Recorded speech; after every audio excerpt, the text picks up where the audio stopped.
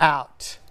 Let's head north to Wichita Falls first. Memorial Mavericks hosting the 19th ranked Wylie Bulldogs. District 2 5A Division II, both undefeated coming into this one. Julius Lane was the workhorse for the Bulldogs here, breaking tackles up the middle and then getting out to the outside. That was a first down for the visitors. Lane's going to cap the drive right here. 3-yard touchdown run, just gets in. That tied the game up at 7 apiece. Memorial retakes the lead in the second quarter. They're going to give the ball to Kenji Johnson. He had 177 yards on the night.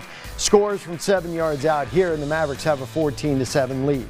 4th and 7, Bear Ming jumps out of the pocket, rolls to his right, hits Blake Freeling for the first down. The Bulldogs keep their drive alive, and then Lane caps the 17-play, 75-yard drive with his second touchdown of the game, 14-14.